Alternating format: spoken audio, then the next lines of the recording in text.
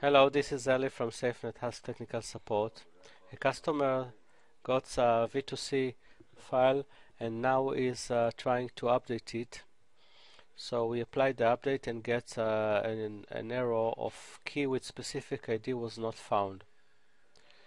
So what we can do is first see if the specific ID that this update is for really exists.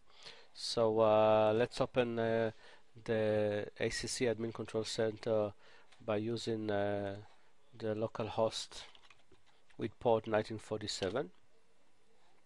And over here, let's see the key. The key ID is over here. It ends with 3747. And over here we can open it with any editor and see the key ID, the HASP ID that it targets for.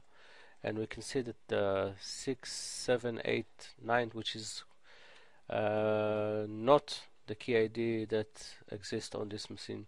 So the problem lies on the fact that this update is not for the key ID which belongs to this machine. Thank you for watching.